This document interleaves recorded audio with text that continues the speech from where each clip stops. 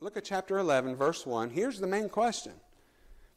I say, then, hath God cast away his people? God forbid, for I also am an Israelite, of the seed of Abraham, of the tribe of Benjamin. God hath not cast away his people, which he foreknew. Wot ye not what the Scripture saith of Elias, how he maketh intercession of God against Israel, saying, Lord, they have killed thy prophets, and digged down thine altars, and I am left alone, and they seek my life. But what saith the answer of God unto him? I have reserved to myself 7,000 men who have not bowed the knee to the image of Baal. Even so then at this present time there is a remnant according to the election of grace. And if by grace, and it is no more of works, otherwise grace is no more grace. But if it be of works, then it is no more grace, otherwise work is no more work. Now let me ask you a question. Knowing that what we know, that Paul is exclusively talking about his kinsmen according to the flesh, okay? So chapter 9 is when it starts. In verse 3, he says, For I could wish that myself were accursed from Christ, for my brethren, my kinsmen, according to the flesh. So many times you'll hear me say physical Israel or national Israel. Okay? So in chapter 9, he is starting this subject, and he doesn't stop this subject until we reach the end of chapter 11. Look at chapter 10, verse 1. Brethren, my heart's desire and prayer to God for Israel is that they might be saved. Now let me ask you a question. What kind of Israel is he talking about? Is he talking about spiritual Israel? Is he talking about physical Israel? I believe he is talking about his kinsmen according to the flesh. Now something that I want to do today is we're going to go slow. We're going to go methodical through this. I'm going to show you the various viewpoints because here's the question. Is God done with Israel? What about Israel? Question mark. I'm going to preface this that a lot of good Baptist scholars throughout the ages, they have various opinions about what this is. And I want to say that I do not make it a test of fellowship. And another thing is that I should not be so arrogant as to be dogmatic and unmovable in situations like this where it could be this or it could be that. Amen. Dealing with the details. Now, there is going to be an immutable high point here that we should all walk away with in agreement. There's going to be a couple of those that when we walk away, so what we're doing is we're doing a bird's eye view in chapter 9 through 11. There is a bird's eye view of the whole content. And then what we're doing is we're going to dive in, we're going to get closer to the ground. It's important that you see the high view and understand how it fits together, and then go down into the details. And it's the details that some men differ. So it's not like core doctrine. So I will bring up a couple things. I will bring up natural Israel, spiritual Israel, and especially when it comes to the good olive tree and the bad olive tree that we're getting ready to look at. So in chapter 10, we see again that he's talking about physical Israel.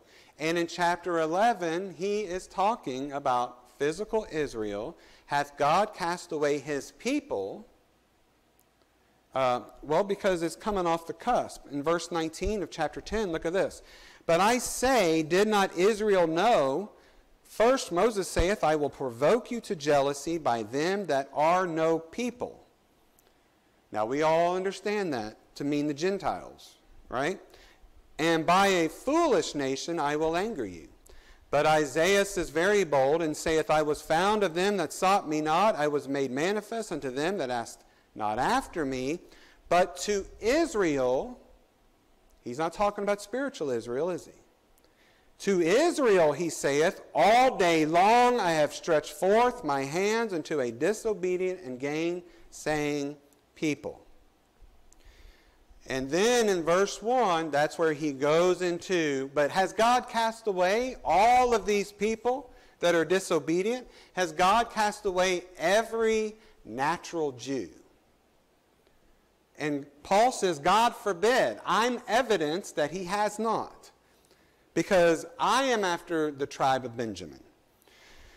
So that's what he says. But here in what we need to see is that God saves individuals in people groups, okay? He does not save whole people groups. He does not save whole nations. Before the gospel came to the Gentiles, where was it? It was in Israel. It was in physical Israel. It was in natural Israel. Was every Israelite saved? Was every one of them a child of God and had the covenant of the everlasting promise? Remember how when he came to Abraham and he said that through Isaac shall thy seed be called, and he says, you shall call his name Isaac, and I will establish my everlasting covenant with Isaac and his seed after him. That's what the promise to Abraham was, that God had established an everlasting covenant through Isaac. Now, here's the thing. All of those Israelites that were born after Isaac and Jacob, were they all partakers of the everlasting covenant? No. No. Because of unbelief. Unbelief. You had to be saved, and then you had to have like faith of Abraham. That's Paul's whole arguments in Romans chapter 4. What has Abraham found? Was he justified by works or justified by grace? So we need to understand that, yes, God chose Israel as a people group to bless as a nation and to bring about the gospel of Jesus Christ through the nation of Israel, but not all Israel were Israel. Look at chapter 9, verse 6. So he says here, chapter 9, verse 6, not as though the word of God had taken none effect, for, well, actually, you know what? To give you a little bit more context, come up to verse 3. For I could, chapter 9, verse 3, for I could wish that myself were accursed from Christ for my brethren, my kinsmen according to the flesh, who are Israelites, to whom pertaineth, is he talking about physical Israel? Yes.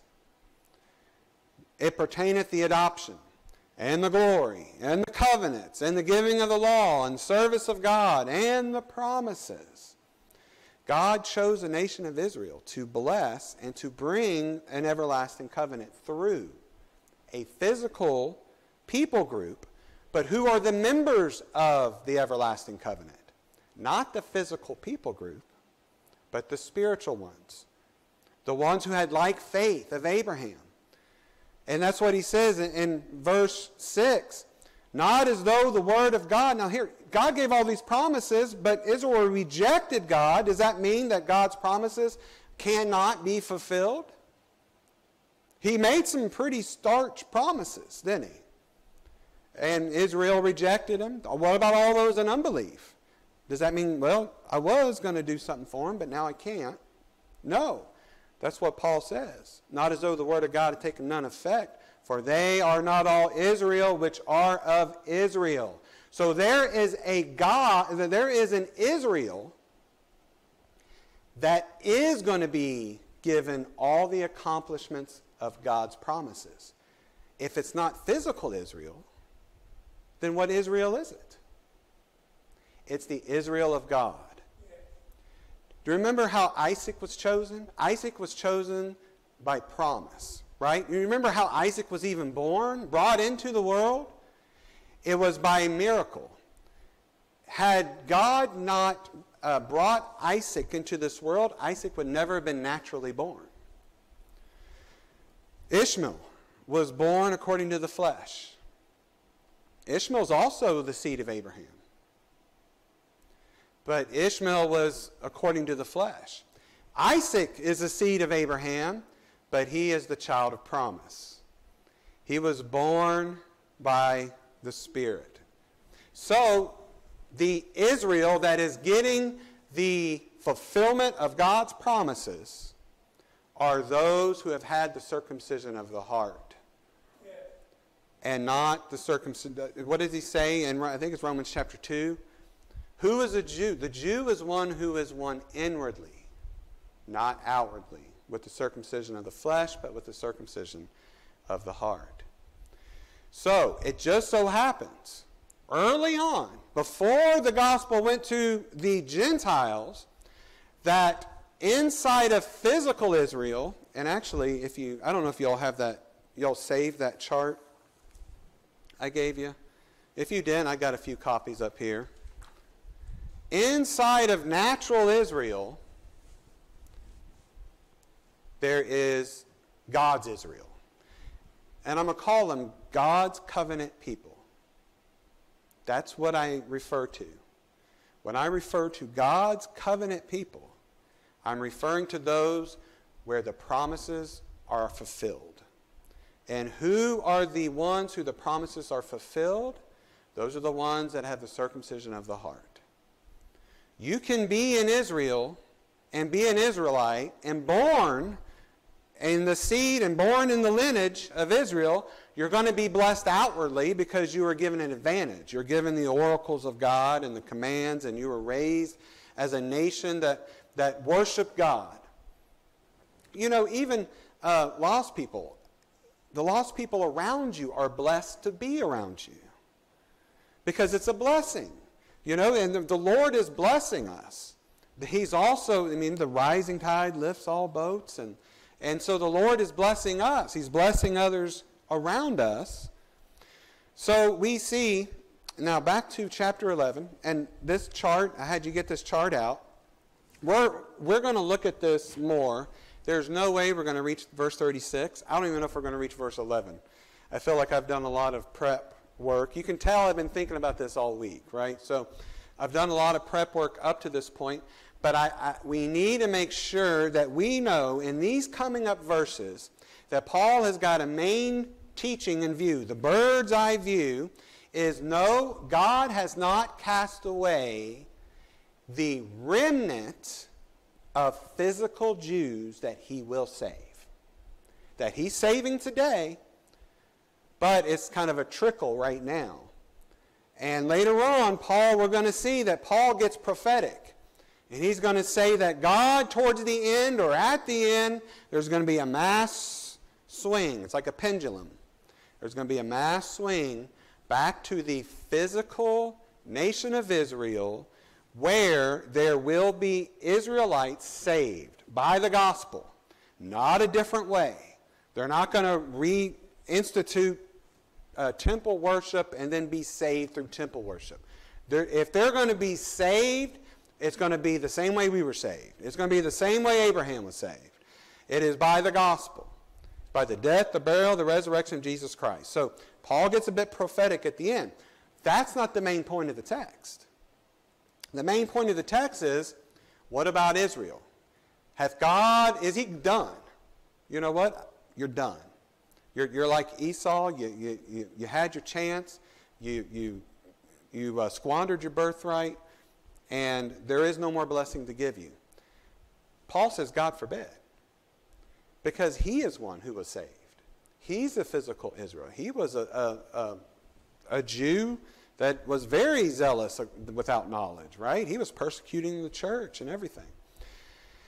That's the first thing. God is not done because he has a remnant according to grace. It's by grace.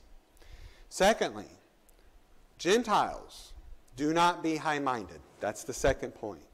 Gentiles, just because the Jews are rejecting the gospel, Paul says they are enemies for your sake. It is through the rejection, and then God has come to the Gentiles to provoke the Jews to jealousy.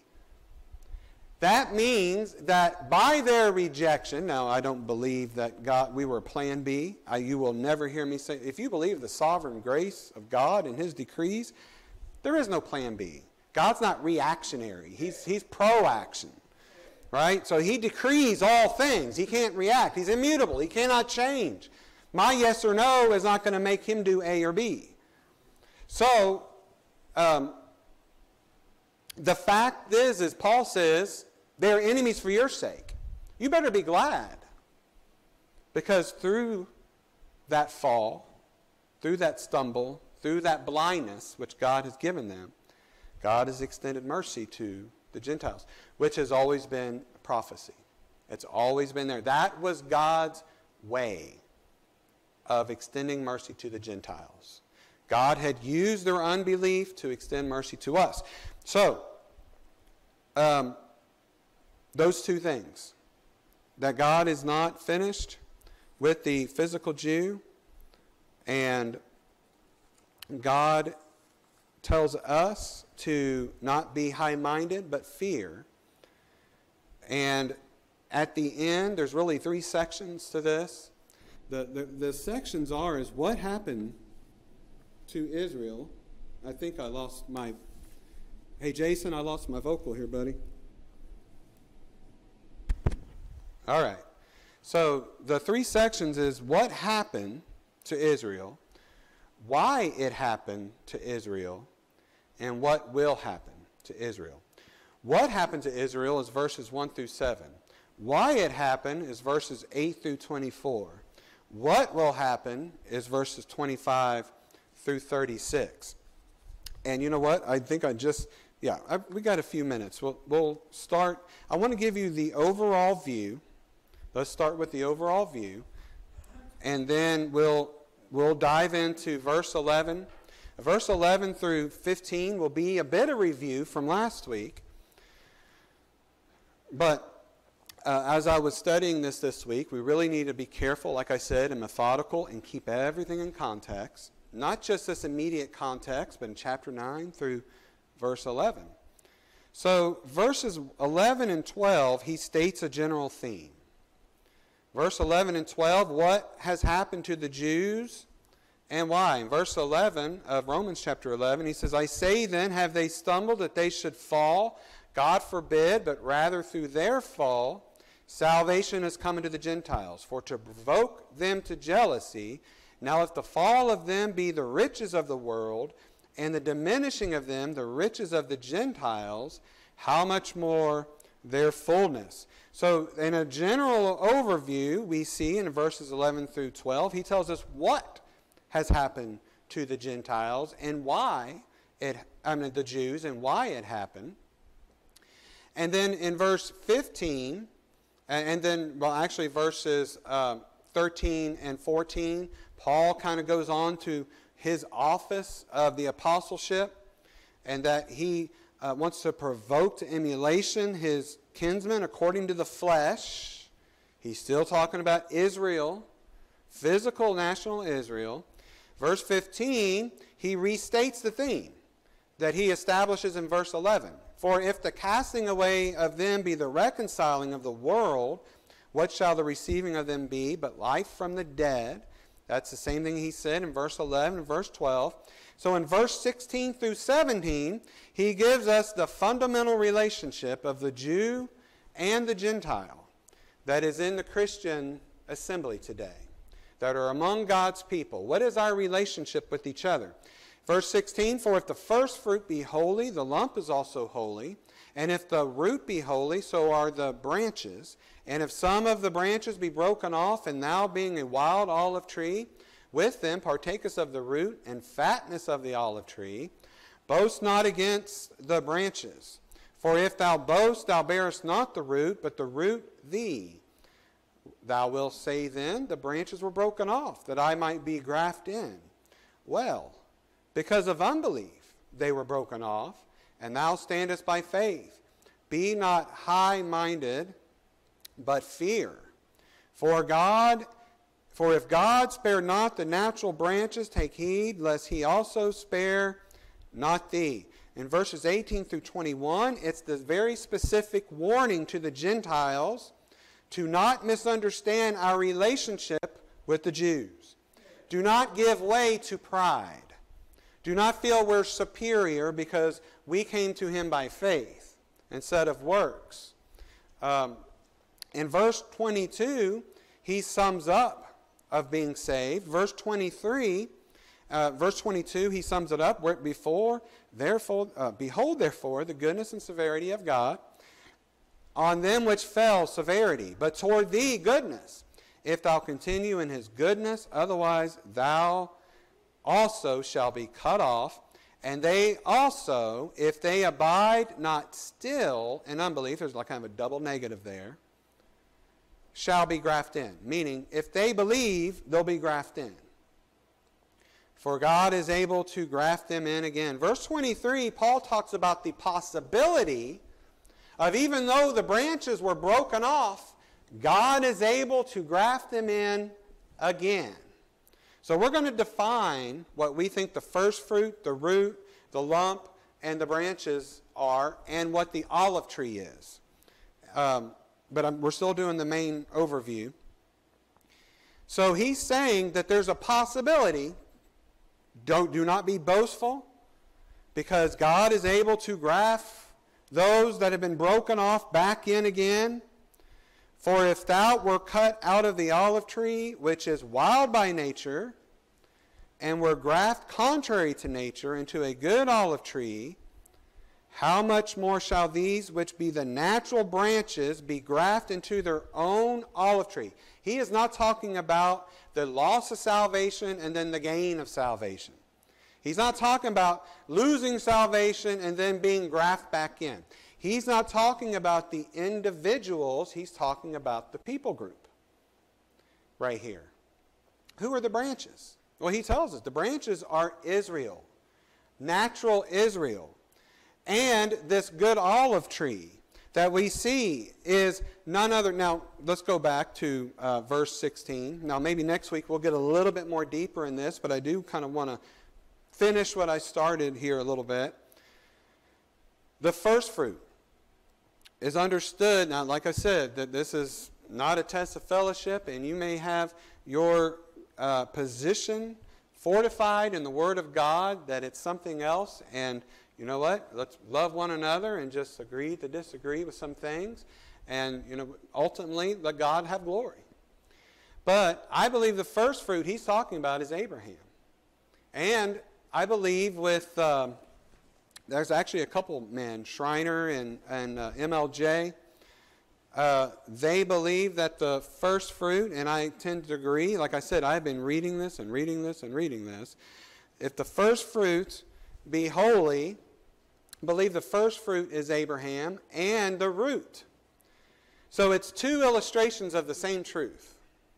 A lot of people will want to split that up. They'll say, well, no, the first fruit are the original Jewish believers in the gospel dispensation.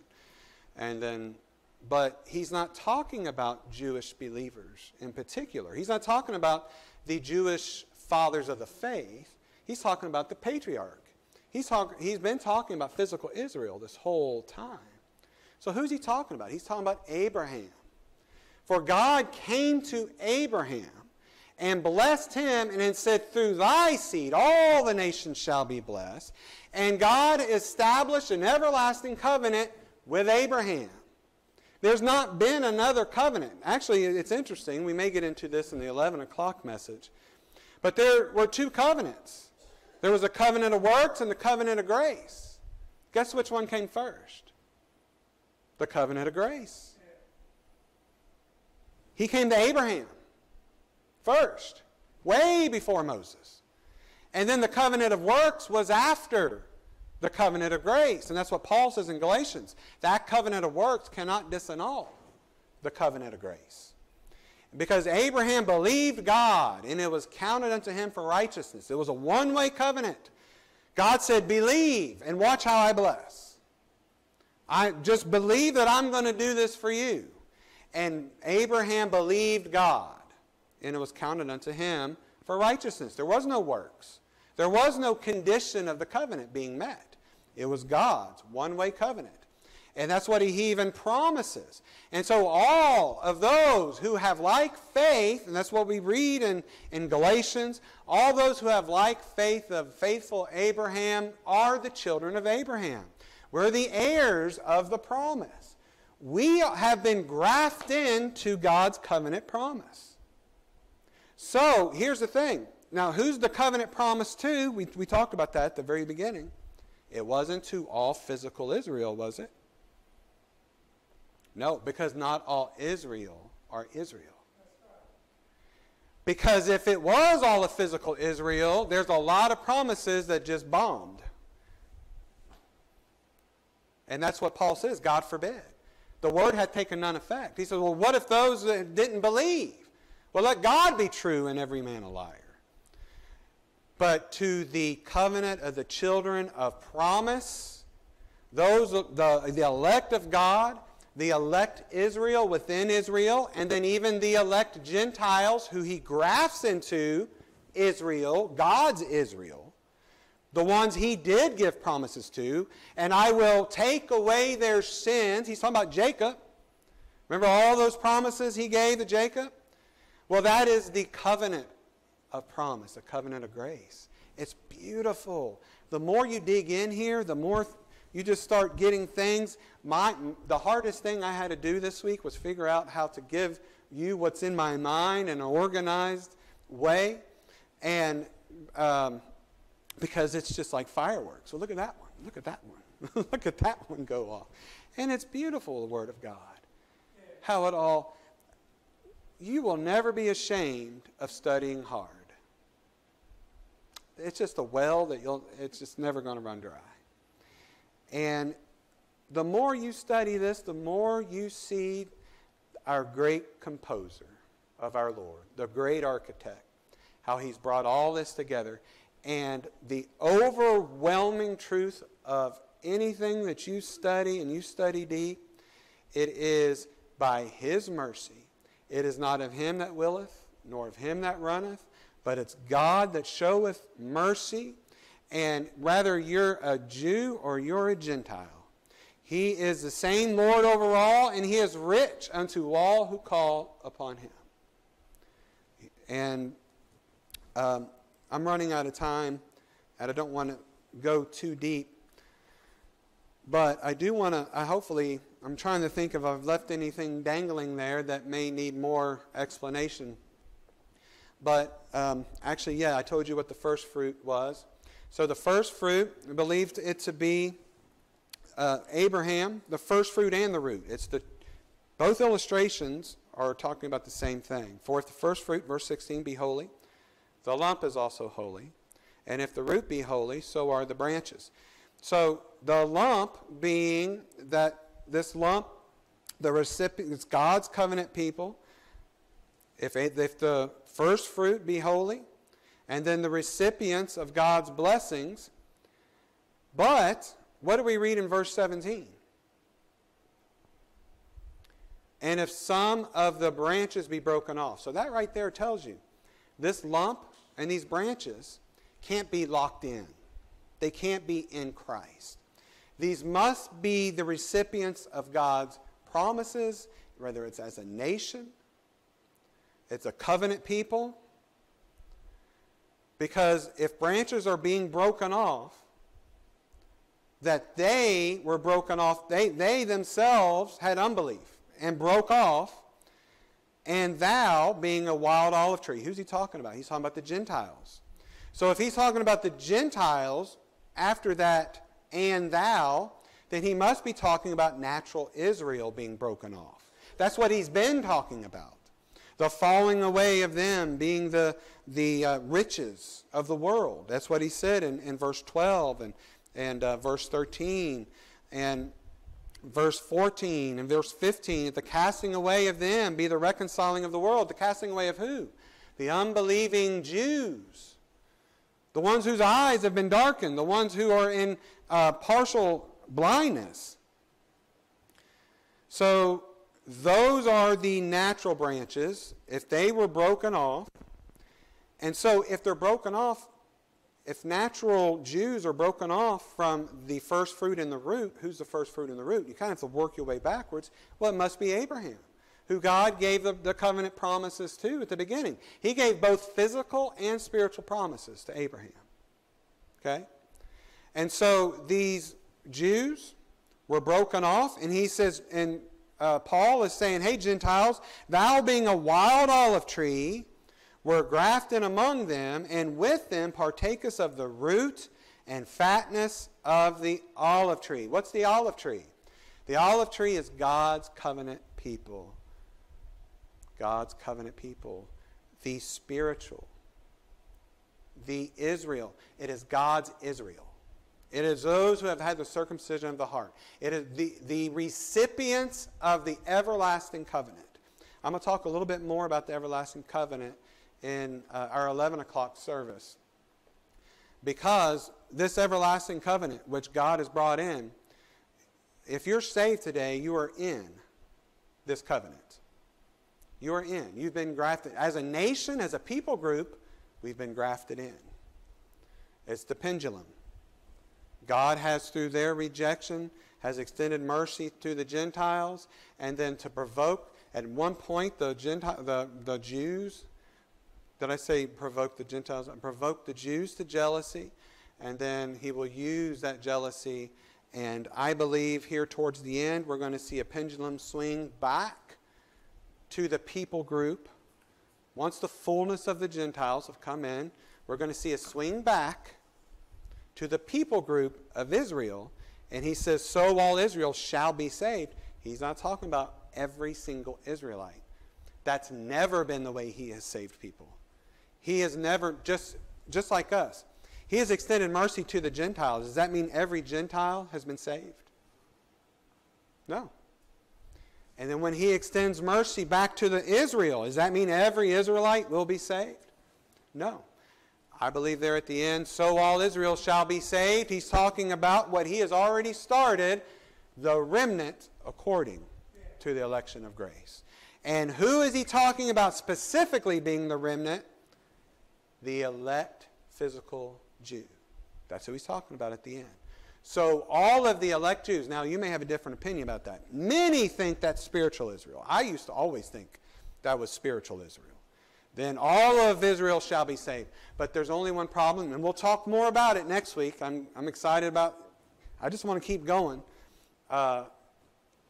Many believe that's spiritual Israel, and it could be. There's a lot of good points. People say, and so all Israel shall be saved. That's all spiritual Israel. And that's true.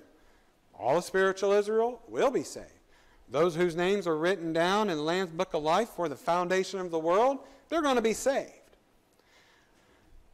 But when you look at the context and the thrust of chapter 9 through 11, dig your teeth into what Paul has been talking about this whole time. He has not really brought up in verse 11 spiritual Israel. He has only been talking about the elect physical Jew. The elect of God. Not all of Israel, but all of the elect. All of those who are like Paul. Who have been born at a due season. Hey, look, God's not done with the physical Jew, because I was saved. And who is God done with his people? Is God done with the natural Jew? No. Just like he said in Elijah. Just like he told Elijah, I have a people reserved to myself who have not bowed down to Baal. And that is the remnant according to election. Now, a lot of people have different views of what that looks like. It's either near the coming of Christ or it's at the appearing of Christ. We don't know how many Jews the Lord is going to save. It's either near the end or at the end. But I do believe that as Paul teaches here, and I take it as honestly as I can with myself, that God will do a work in saving his remnant in the national people group of Israel there towards the end. How many of them? I don't know. But we know that however many he elected unto salvation will be saved. So all of Israel, all of that remnant, all of those people that Paul's talking about shall be saved. All right, let's pray. Heavenly Father, we thank you, Lord, for your word. We thank you, Lord, for those who are here with the hearts to worship and to learn from your word. Father, may we always be honest. May you teach us and guide us. Give us a teachable spirit to be taught. Lord, we love you and we thank you for all the revelation which you give us. And Father, just We just can't be thankful, Father, enough for the grace that you've given us. Lord, thank you for what we've seen today, Father, that salvation is by grace through faith. And thank you, Lord, for saving us.